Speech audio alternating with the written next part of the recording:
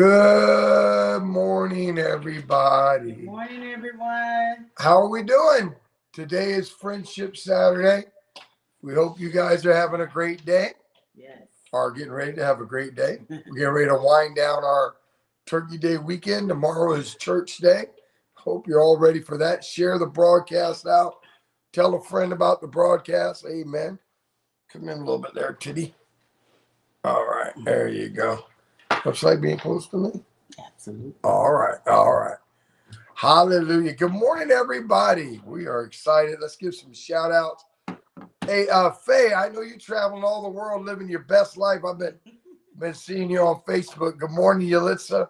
Good morning, Jerry. Erica, good morning. Erica, you know, you can come out of the house before 6 weeks. I know the doctor told you 6 weeks, but it's not like a prison sentence or anything. Used to be back in the day. I keep watching you walking down. Pastor Franny had 4 C-sections. She was up working in 2 weeks, so doesn't take 6 weeks. I'm just letting you know. Get on out of there, girl. Get moving. Ray, good morning to you. Brenda, good morning to you. Jeremiah, good morning to you. Cynthia, good morning to you. Good morning, everyone. Madeline, good morning to you. Oh, and you are healed, Erica, in Jesus' name. Amen. Brenda, good morning to you. Jackson, Faye, good morning to you. Annie, good morning to you. How do you say that? Lunda. I think that's Lunda. Stowers, good morning to you. God bless you. Thank you for joining us this morning. Natasha, good morning. Jennifer, good morning. Delia, good morning. My cousin Desi, good morning to you, love. Ashley, good morning to you. Everyone. Terry, good morning to you. Daryl, good morning to you. Carmen, good morning to you. Roderick, good morning to you. John Michael, or John, he's called Country Boy. Good morning to you, sir. Hallelujah. It's 8 o'clock. Today is Friendship Saturday, so we're going to pray. Before we pray, I want to tell everybody, yesterday was Financial Friday. It was a great message. I want to thank everybody that joined, but more importantly, I want to thank everybody that sowed into the broadcast, that gave of your resources. Thank you so much for all of y'all that took the time and gave and sowed a seed into us spreading this message and spreading this gospel. We get on here every single morning live to encourage the body of Christ.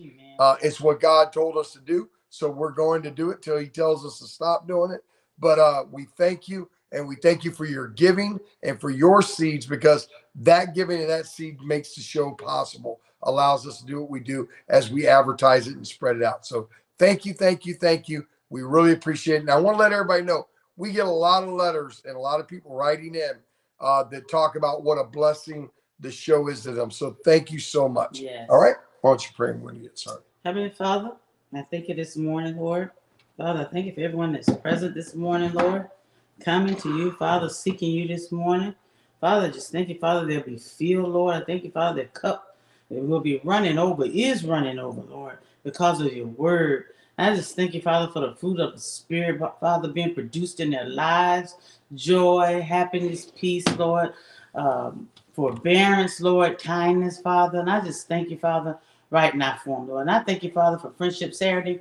I thank you, Father, that we learn, Father, to be have friendships because you called us to be friendly to people, Lord. And I just thank you, Father, we're the best of friends, Lord, because we give people the word but that can truly change their lives. And I just thank you, Father, for them right now. In Jesus' name. Man, good morning. So today is Friendship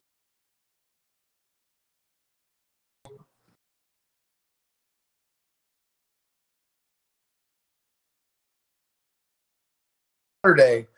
We asked the question, what kind of friend are you? What kind of friend are you? So today I want to talk about, number one, why friendships struggle. Why do some of us have these issues with friendships? Sometimes friendships just seem so difficult to maintain. Why do friendships struggle? Okay, so I want to start off by reading this scripture here in Ecclesiastes chapter. Where did this thing go? Oh, hold on. She's talking to me. Let me find it. I know I got it here. I put it right here. Ecclesiastes chapter 4, verses 9 to 12 in the Amplified Bible. We're going to read this slow. Listen to what this says. It's talking about friendships. 2 are better than 1 because they have a good, more satisfying reward for their labor. For if they fall and the one lift up his fellow, but woe to him who is alone when he falls and has not another to lift him up. Again, if 2 lie down together, then they have warmth. But how can one be warm alone? And though a man might prevail against him who is alone, 2 would withstand him. A threefold cord is not quickly broken.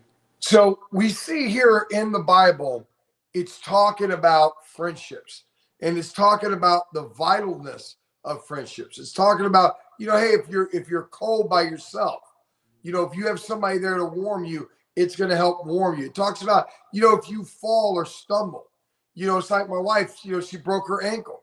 And, if it wasn't for the family here helping her, it would have been very, very difficult for her. How do you get around? How do you do this? How do you do that? I mean, just something as simple as taking a shower, helping her get in and out of the shower. I mean, it's difficult when you're by yourself. Now, we know we're talking about family and marriage in this instance, but it's the same with friends. If you're single and you have friends, I find one of the issues that most people have with friendships is, number one, they don't realize that friendship is an investment. A friendship is an investment. And number two, you got to realize friendships, you should always choose quality over quantity. Sometimes we're trying to have too many friends. The reason why you need to choose quality over quantity is because friendship is an investment. Quality will always win over quantity from the perspective of living a high quality life. If you're looking for good friendships, if you're looking for fruitful friendships, if you're looking for friendships that are going to result in being both mutually beneficial between you and the person you're a friend with, you can't have a gazillion of these things. Why? Because when I said they require an investment, they require an investment of your time. They require an investment of your money. They require an investment of emotional energy. They require an investment of labor. I mean, friendships require real, tangible investments for them to flourish and for them to be fruitful, for them to have real meaning. I mean, it just is what it is. When John and I grew up, one of the gentlemen on the show, we grew up together. As kids, man, we invested our time together, working on our bikes together and playing football together and all the things we did together as a group of friends. Mm-hmm. So therefore, if there was ever a fight or something happened where somebody tried, we were there for one another. If one of us was hurt or one of us was down, we were there for one another.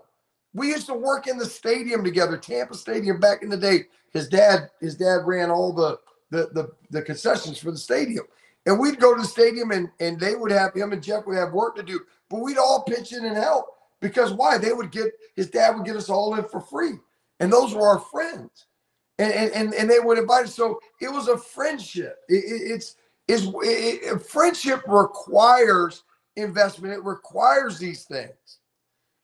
Friendships can also be viewed as an immense source of an opportunity to grow. Friendships can help you. I don't need any friends, Pastor. Yes, you do. Amen. You do. Why? Because you need to work on your communication skills. Friendships can help you develop communication skills. Friendships can help you develop the ability to become intimate with somebody. Me and my friends as kids, we were very intimate. We knew each other's deepest, secrets. We knew things about each other that in some instances our own parents didn't know about each other, right? Wow. As little boys, we talked about sexual things and things maybe that we wouldn't talk to our parents about, right? So we were very intimate. What were you saying? My childhood was just the opposite. My mom said, you got sisters and brothers. There was 9 of us. She said, those are your friends. Right.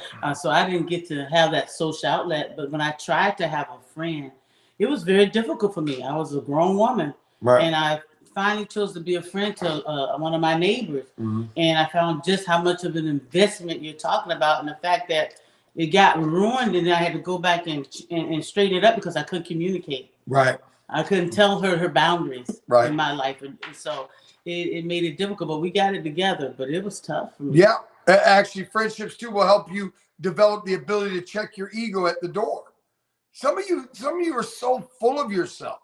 Everywhere you go, you got to put up this facade that you're some, super person, and you always look good, and you always got it all together. Well, a friendship will allow you to check your ego at the door. A friendship will allow you to talk to your friend about things that maybe you can't talk to others about, to be vulnerable, to open up. These are important things in our development as Christians and as humans. Amen to that one. Another thing that friendship will help you with is it will give you an ability to enhance levels of empathy and levels of perspective on things. Friendships will give you the ability to enhance your ability to be empathetic towards others. Maybe you work a job where you're the boss and you can't always be fully empathetic to the people you're working around. Some of y'all want to develop friendships at work. Sometimes that's not the place to have friendships because you need to be serious at work and you can't get too close to people. So you have a friend outside of the job that you can be empathetic with. And that you can hear their perspective. One of the things that I'm not challenged at all. And what I found through this whole election thing that we just went through is that people really struggle with allowing you to have your opinion.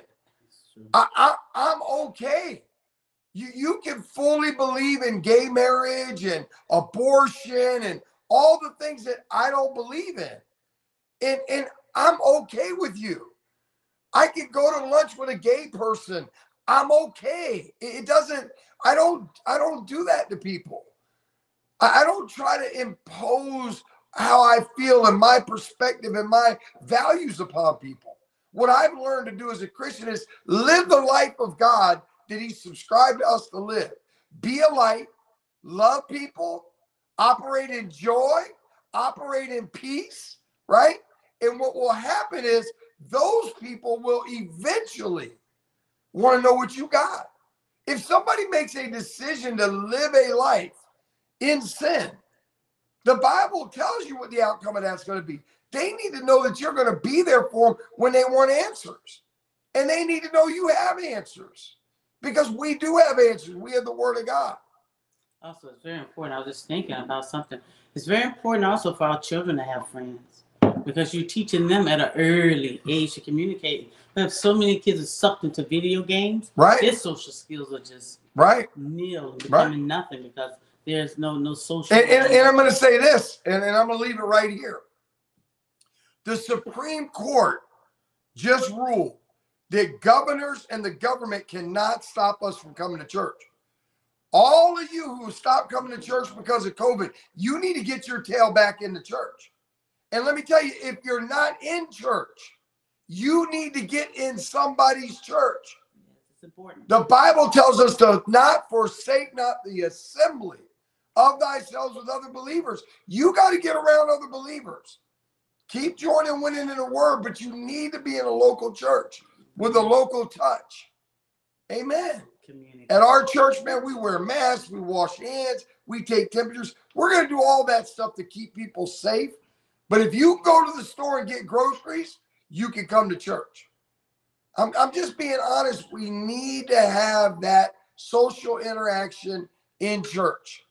In Hebrews chapter 10, verse 35 or 25, Hebrews chapter 10, verse 25, in the Amplified, it says this. Not forsaking or neglecting to assemble together as believers, as is the habit of some people, but admonishing, warning, urging, and encouraging one another, and all the more faithfully as you see the day approaching. Now, I don't know if I was very encouraging there, but I was just trying to tell you it's important. Well, I guess what I'm trying to say is it's important as humans for us to have that interactive touch with each other. it's important as humans for us to, God wouldn't say these things if he didn't believe them. So, go ahead. Also, I love the end part. It says, to the more faithful as you see the day approaching, things are going to be going on. And as we come together, we get strength from one another. Yeah. There's a strengthening there. Yeah. There's a power there. And that's why it says not to forsake assembly of one another. Right. So listen, as you go today, we asked you last week, ask yourself what kind of friend you are. What we want you to do this week is pray about friends. Again, you need quality, not quantity. So eliminate some friendships today if you have a lot of them. If you don't have a lot of them, pick a person that you make a decision and sit down and talk to them and say, look, I want to be your friend. I'm going to make an investment in this friendship. And I want you to know that. And begin to take your friendship serious. And if you have a lot of friends and you narrow down, let those folks know that. You cannot be all things to all people. Stop trying to do that. But today we encourage you. We encourage you to be that light, to be a friend, to value your friendships and take your friendships seriously. Remember what we said. Number one, friendship is an investment. It's an investment of time, money, emotional energy, and labor. But friendship is also an opportunity for you to develop as a person, for you to develop your communication skills, for you to develop your ability to become intimate with somebody, for your ability to check your ego at the door, be able to be transparent and honest and talk to somebody. And then lastly, it will help you with your ability to become empathetic and look at things from another perspective. When you're with your friend, don't always have to be right. Don't always have to have all the answers. Be able to be wrong, okay? We love you, man. Tomorrow's Sunday. We're excited. You guys have had a long weekend, so everybody should be refreshed. Yes. Man, we've been teaching on giving, the blessing of giving at our church. And on tomorrow, we're going to teach on the sacrificial offering. As you guys know, we're taking up a sacrificial offering on December the 6th because we're believing God to go on TV next year. That's where all your seed has been going. So we appreciate you. We're thankful for you. We're thankful for everyone that gives to make this broadcast possible. We are praying for you every day. We are in agreement with God that your tomorrow will be greater than your today. We're just praying for you. We're believing God's blessing on your life. And until tomorrow, Pastor Nick and Pastor Franny saying, enjoy life.